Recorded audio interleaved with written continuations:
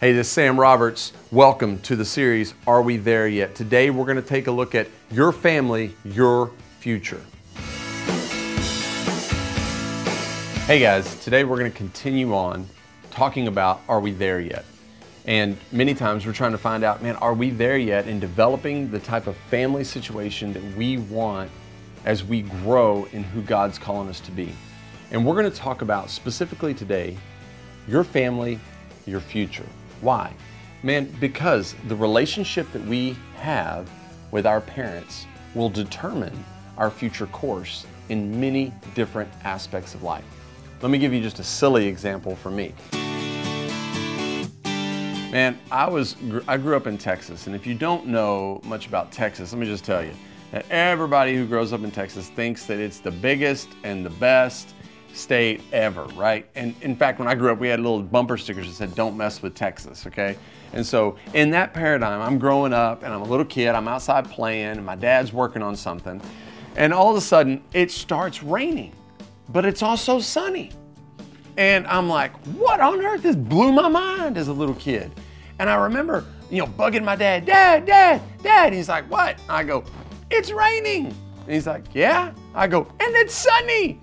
And he's like, son, only happens in the state of Texas. Well, I just took it at face value. You said it so matter of fact. I thought, must be some geographic phenomenon and it can only occur in Texas. Just one more reason to grow up in the state of Texas. And I believed that and just took it at face value until I was 18 years old. And I was on a traveling basketball team, and we went around and played in different states and things. And we were driving across another state. And we're in the van, and all of a sudden, it starts raining. And you guessed it, it was sunny. I was like, guys, you ain't gonna believe this. Look. And everybody, how it is on a basketball team, everybody laying over against the thing. They got their Dre beats on, they ain't paying no attention. And I'm like, guys, look. And they're like, what, man? I go, it's raining. And they're like, yeah, what about it? I go, and it's sunny? And they're like, yeah. And luckily, when they said yeah, that second time I realized, oh, I have been duped. I bought in and believed something that was totally not true. It doesn't matter what state you're in or where you are. It rains and sun shines all over the place. And I thought, man, how silly. But you know what? A lot of times there's things that aren't so silly that get imparted to us as we grow from our parents. Now, many times those things can be good things. They could be great godly examples that you get to have and you're fortunate enough to have as a part of your relationship with your parents. Well, not all situations are great, are they? In fact, sometimes we can be in a situation that we find ourselves in that's really pretty bad, and it can cause bitterness or anger, resentment. But those emotions do not have to determine the trajectory of your future, because God's word says something different.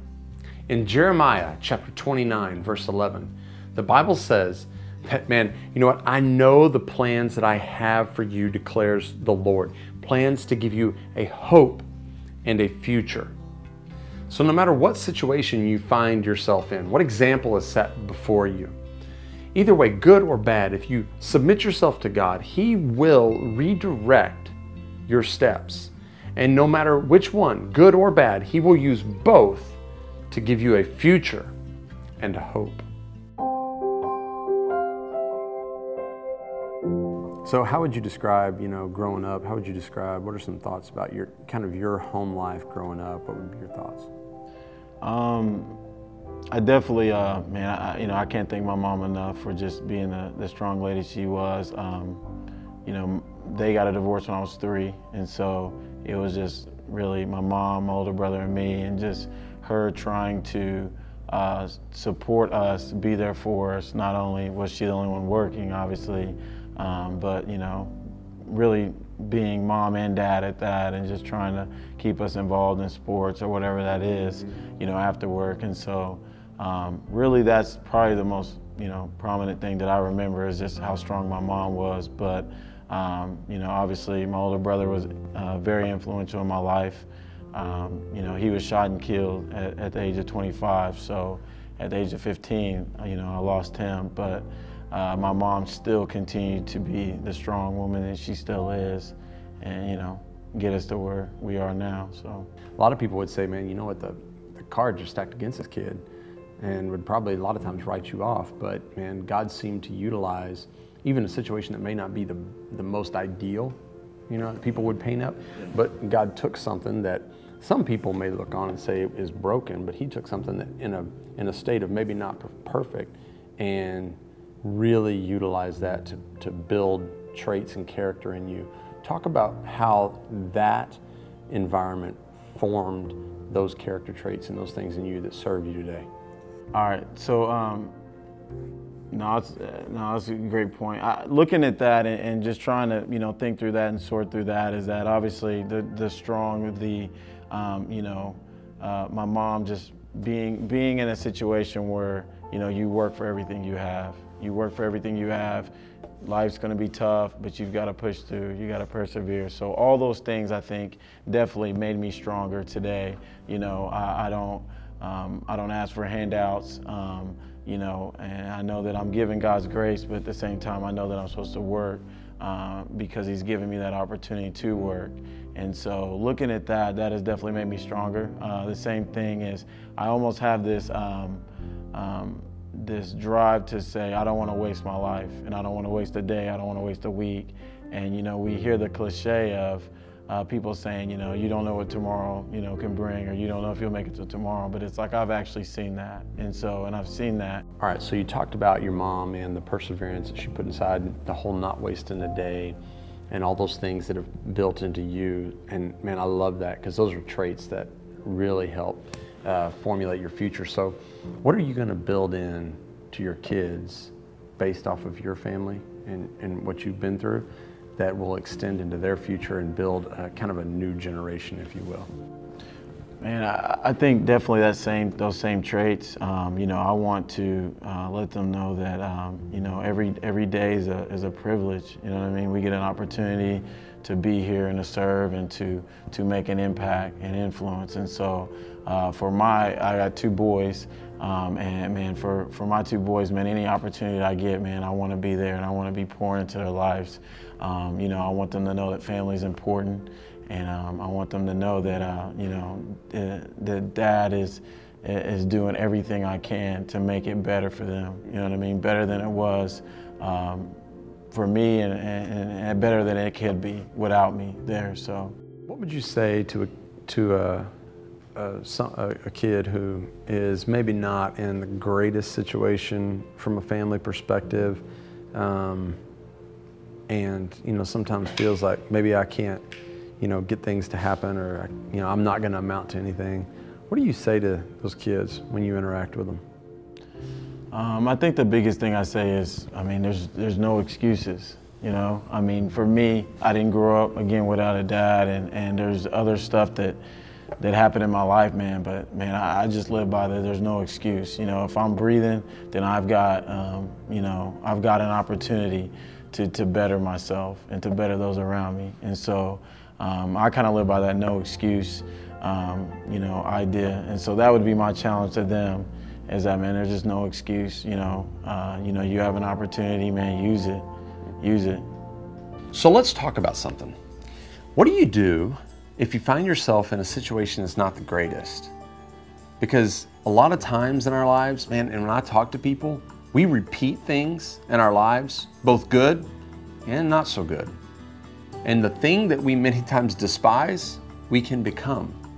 But it doesn't have to be that way. You see, God, as we've talked about, has a different purpose and a different vision for your life if you'll allow Him to become that. He has a plan for you, and that plan is not for you to repeat the garbage that you're going through. The plan is for you to have a future and a hope in that future. And for you not to repeat that, it's as simple as saying, you know what, I'm going to draw a line in the sand. And you know what, I have had this occur to me, and I've been a recipient of this, and man, many times, let me just be honest, man, you're receiving things, and there's things happening to you that you don't deserve. But that doesn't mean anyone else does. And you know what? You don't have to repeat that stuff. It can stop with you. All you have to do is to look for godly examples around you. Look to God. Allow Him to begin to renew your mind and your thinking by you seeking Him daily, being in His Word, praying to Him, asking Him for wisdom. He'll give you a future. He'll show you a hope, something different. And what you'll see is at the end of the time, when, man, you look back on your life, you can say, you know what? I went through a lot of stuff when I was a kid. I didn't repeat that stuff though. The analogy I like to use with people, it's like, you know, eat the fish, spit out the bones. We can almost always glean something good. Even in the worst of situations, there's some aspect that you can look at and be like, I'm gonna go ahead and repeat that, but I'm not gonna repeat this. And I will not pass this on to my friends, to my kids, or to anyone else around me. I will not reflect that, but I will choose to reflect God's glory as opposed to the bad things that happen to me. And with you, the great thing is, even if you're going through something difficult, you don't have to be a victim that repeats the past.